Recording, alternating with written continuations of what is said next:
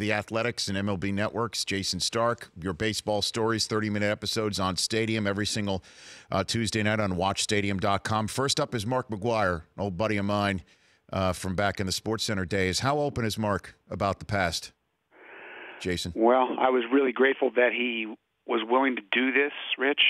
He's turned down a lot of requests to talk about what happened 20 years ago, and he said yes to me. And so, I let him reminisce for a while. He has a lot of great memories of that season. He's allowed to have them. He was the man in the middle of the circus.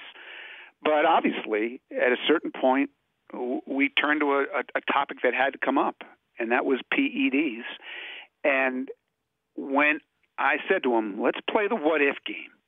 Could you have hit 70 home runs if you had not taken PEDs? Everything about him changed. His demeanor changed. His expression changed. The way he delivered the words changed.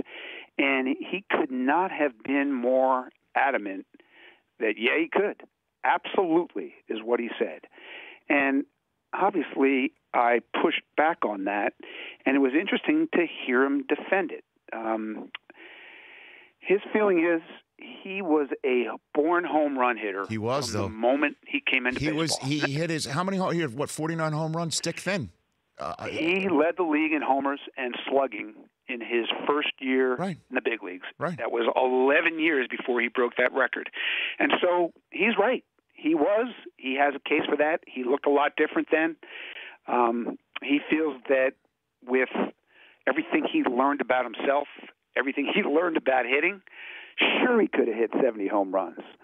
I think we all have reason to be skeptical of that. I pointed out to him on the show that since there's been testing, not only has no one hit 70, no one has even hit 60, right? Nobody's come close to this. But his defense of himself is really interesting. And part of my role in this show is to let people express themselves. And so I did. Well, I'm biased, Jayson. He couldn't be one of the nicer guys that you will ever come across. The way, again, regardless, PEDs or not, when he was going through the breaking of Maris's streak, he had everybody following him. He had the commissioner following him from stadium to stadium, inning to inning, at bat to at bat. He had networks following him. He had the Maris family following him. He had his ex-wife and his son and his ex-wife's new husband following him. And he was as gracious and perfect a human being as there could be as he was going through it. And I've just been biased about him for years. The PED use is beyond disappointing and upsetting, but I don't know why he did it, other than the fact that maybe everyone was doing it and he was exposed to it in Oakland. I don't know why, and I guess that's a question for the ages when it all comes down to it. I was one of those people following him around that year. I saw him hit 17 homers, and I agree with you. The people who thought he was not being as accessible to folks like us as they wanted him to be, missed something important about him. It was very important to him to be a teammate. And he hated the fact that his team was not having a good year.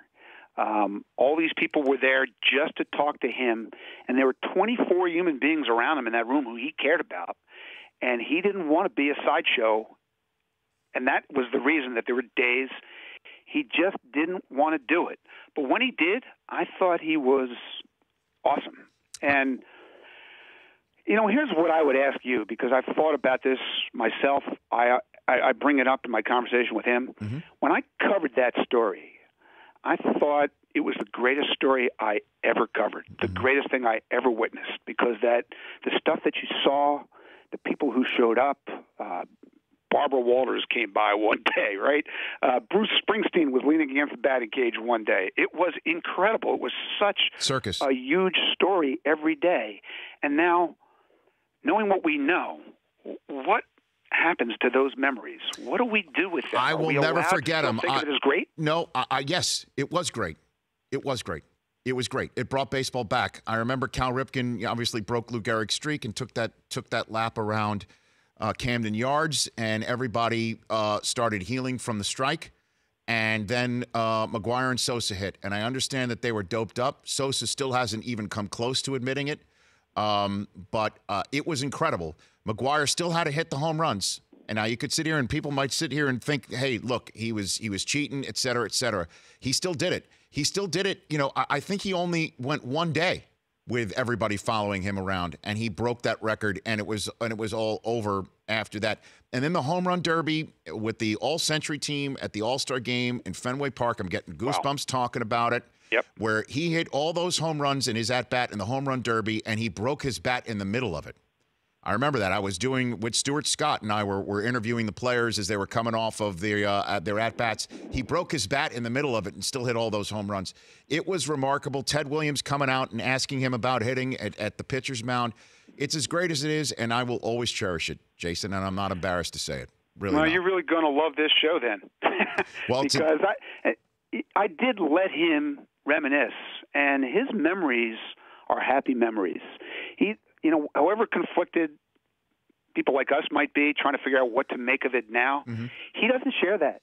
He remembers it as a great summer, as an awesome experience. The Rich Eisen Show, weekdays at noon Eastern on Audience.